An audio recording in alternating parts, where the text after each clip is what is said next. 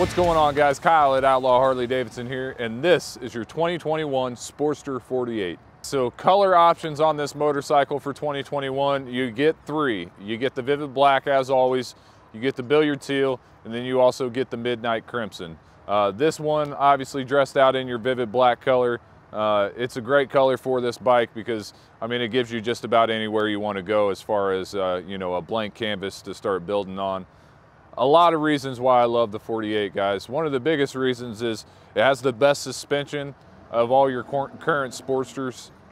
You know, the Roadster used to have that, but they don't make that motorcycle anymore. So the 48 has that bigger front end with the fender brace, and then you get the adjustable rear shocks back there as well in the rear. So you get the fat front tire with the 130 in the front, you get the 150 in the back, so it puts the most rubber on the road out of all your Sportsters. One big thing that I really love about that bike.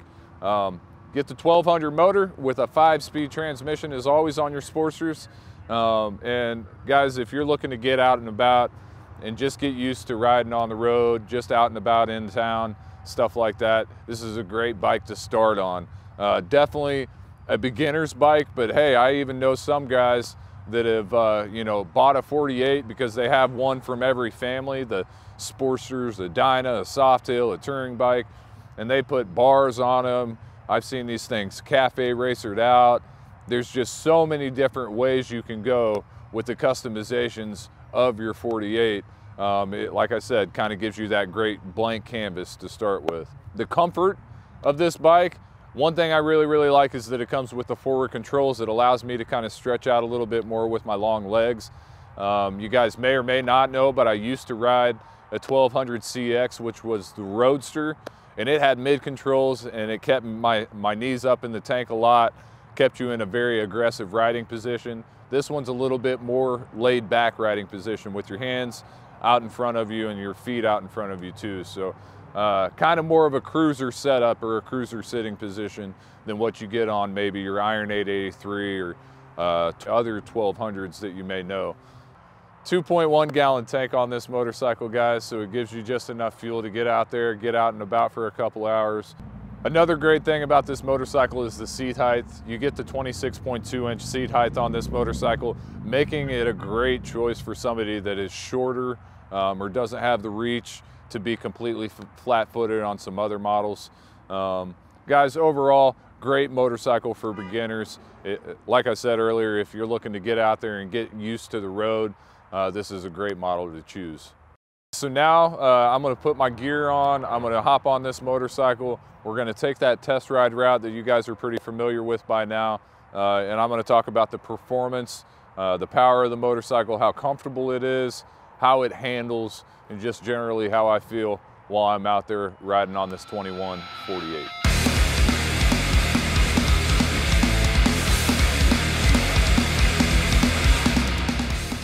All right, guys, here we go. Test ride review on a 2021 Sportster 48. Love these little bikes, guys. So, if you all are clicking on this video to find out what it's all about, which obviously is why you're clicking on this video, a lot of you guys are probably going to be beginner riders, people that are looking to get into either Harley-Davidson from sport bikes or you know, just looking to get on the road on two wheels, period. And you know, this would be a great place to start for either of those people. Some people that might be watching, some of y'all might be aware that I used to ride a 1200. I rode a 1200 CX, a 2016 Roadster. Great bike. In my opinion, it's one of the nicest Sportsters, or really is probably the nicest one that they've ever made, model-wise. Best suspension. It had the inverted forks. It had 13-inch rear shocks. had the 1200 motor, and essentially the 48 is kind of a lower sitting bobber version of the Roadster. The Roadster was like your cafe style racer, and you can still cafe out a 48. That's the cool thing about a 48, guys, is you can go all kinds of different ways as far as customizations go. You know, the possibilities are really quite literally endless with your Sportster 48, because they've been making them for so long. You know, at least been making the Sportsters the same way for a lot of years. So the aftermarket world is, you know, and the Harley-Davidson world is endless with ways you can customize these things. You know, I prefer the 48 for a number of different reasons. Forward controls, great way to stay a little bit more comfortable while you're out. You don't get a ton of room to stretch out on this thing, guys, but if you had mid controls, you know, you'd be really cramped up. So the Roadster does have mid controls. It came stock with them anyways. I kept the mids because I love that for handling. This thing still handles really, really well with forward controls too. You know, they're not too far forward, because like I said, you don't have a ton of room. But you know, they're forward enough to where you have plenty of leg room, so that's nice. The bar positioning is pretty good. I'm not real hunched over. I am a little bit taller, so I have longer arms to reach the bars the way they are, but some people put, you know, 12-inch, 14-inch bars. I've seen clip-ons on 48s before, which looks really cool. Probably not the most comfortable way to ride. But man, this little thing handles really, really well. I feel secure to the ground. Another big reason I like the 48 is the fat tires. You know, it gives it a look that you don't get with the other Sportster models. And it gives you a little bit more confidence in corners too. So, alright, gonna get onto Pink Hill Road here. See what it has to offer.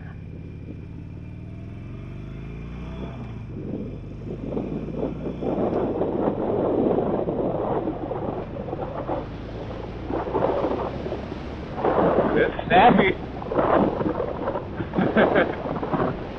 You know, this makes me miss my Roadster. I love my Lowrider S, but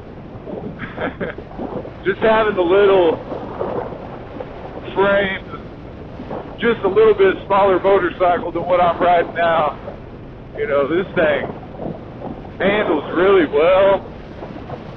It's lightweight. You know, super, super comfortable. As far as, you know, a lot of people are worried about a Sportster not lasting a long time. Really, as long as you're not getting out on trips, doing long highway stuff, I think you'd be just fine. But this little thing definitely eats up the corners. And it's snappy. They got a lot of torque. They like to run in the higher RPMs, it seems like, you know. But you can have a lot of fun. The suspension is actually really, it's a little rough in the rear, but I mean, you're going to get that with a Sportster. You know, you don't have a nice soft tail suspension. You don't have the travel of a touring bike suspension. So, and you also don't have you have the load adjustability with the tool, you know, but it's not going to be adjustable the way a touring bike would be, or the way a soft tail would be with the new monoshock setup. But you can adjust it if you load it down to go take a trip on it. I've seen these things. Believe it or not, changed it out the tank, gone with a bigger tank. You do get a 2.2 gallon tank, so you don't get a ton of gas, but for around town riding, it's just about right. You know, for a couple of years they did the 4 gallon tank. I think it was the 4.5 gallon tank on the 1200T, which was the touring model of the Sportster, the 1200 Sportster that came with saddlebags, windshield, many floorboards for pegs instead of the pegs, so it was set up more for touring. You know, I think personally, if you put that bigger tank on here, it takes away from the style of the 48, meant to be a bobber. That peanut tank is kind of gives it the cool 70s Sportster look, or the 80s, you know, look. They've had all kinds of cool paint jobs on this thing over the years, and custom, the old hard candy custom colors. So I mean, you know, you can find different generations of the 48 that has different color options too. This year's color options are, you know, like I said in the beginning of the video, the vivid black, the billiard seal, and the midnight crimson.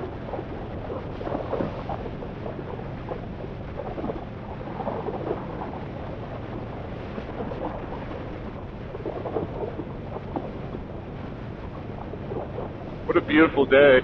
It's middle of May, 2021. It's a little chilly, but I got, you know, a hoodie on, and it's perfect riding day. Alright, gonna get on the 7 highway and see what this Sportster's like in traffic.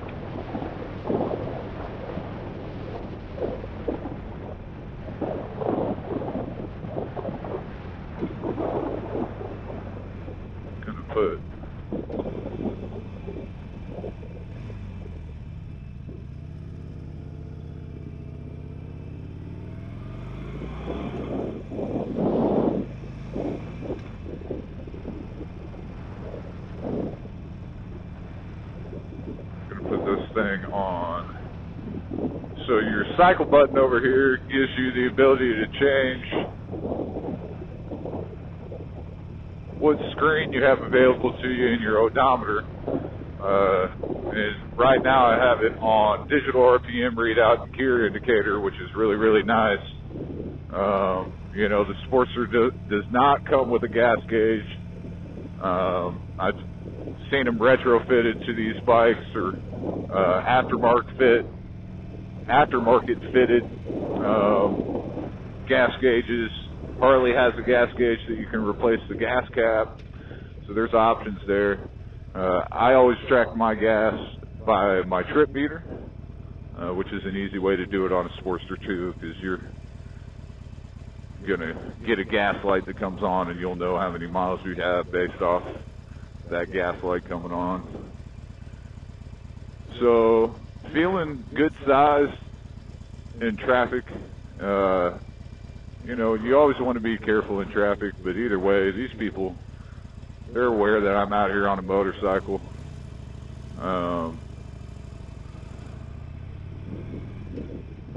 Love the lightweight at a stoplight.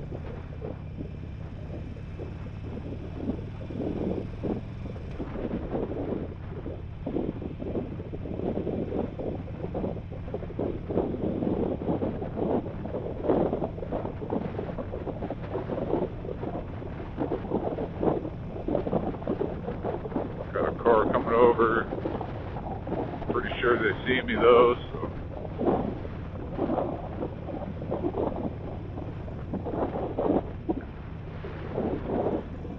One of the biggest things that comes to mind when I'm on one of these Sportsters is just nimble. You know, they're so easy to maneuver at slow speeds. I mean, you know, it just feels kind of like a big bicycle, really. Not heavy at all. You know, now this is coming from somebody with some experience, so for you beginners, it's going to maybe feel a little bit top heavy. That's just the motor setup, you know, with the transmission sitting right underneath the motor on a Sportster style Evo motor. You know, your soft tails and your touring bike's obviously going to be a little bit better balanced because, you know, the transmission sits rear of the motor, which sits in front of the transmission. So, but you also get the heavier weight with a touring bike too. So it's kind of a give and take.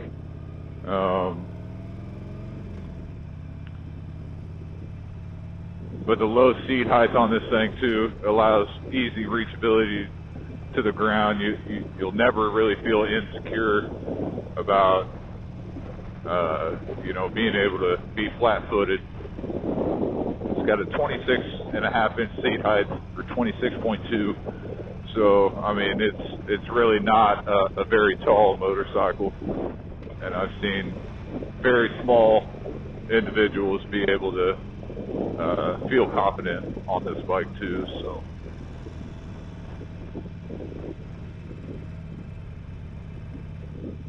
Kind of a busy day on 7 Highway.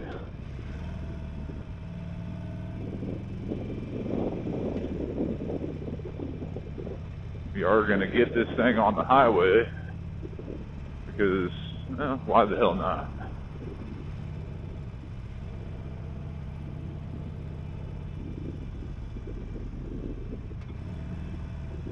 I want you guys to see what it's like on a 48 Sportster going down I-70.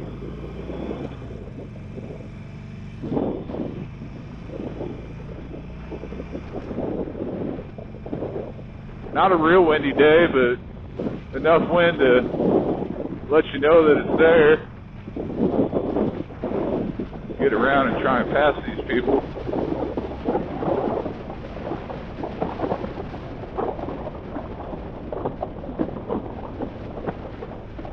This guy pulling out right in front of me obviously didn't see me. Probably didn't care, but either way. So the wind on the highway is really not too bad. I mean, I got a full face helmet on, but oh, just reached for another gear. So 5th gear, that's all you got. Going 70 miles an hour. It's a little windy, but no windshield or anything like that on this bike either. So put a windshield, that'll help. Getting over into the right lane. Got it up to almost 80. Didn't quite hit 4,000 RPM, so I apologize for going a little too fast, but just wanted to see what it was like for you guys at that 80 mile an hour speed, which is cruising in a lot of states. But 70, you know, feels just right. You're right at about 3250 RPM. I went up to just under 80, and I think it was about 3,700, just a little over 3,700 RPM. So it can cruise on the highway. You're just, you know, you're not cruising at $2.5 grand, you know, like you maybe would be on a touring bike in 6 gears. So.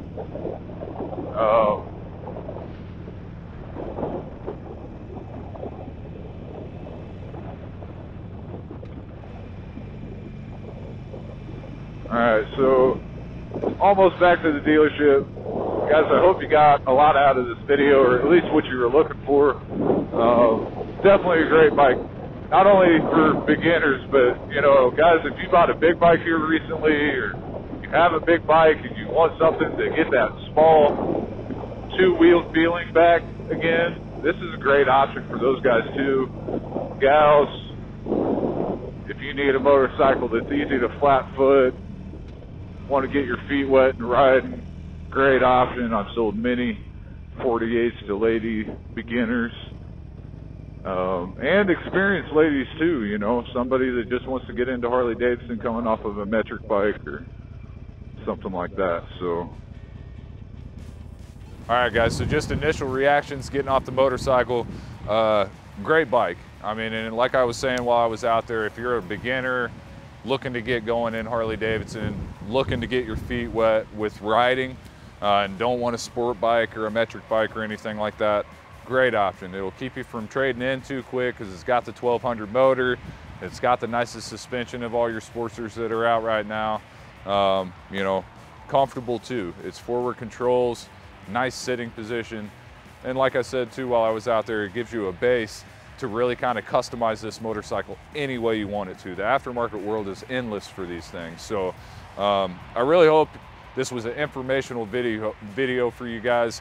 I hope you got what you were looking for when you clicked on it. But I need some favors. I need you to like this video. I need you to smash that subscribe button. When we got new stuff coming out, I want you guys to be the first ones to know about it. We'll see you next time.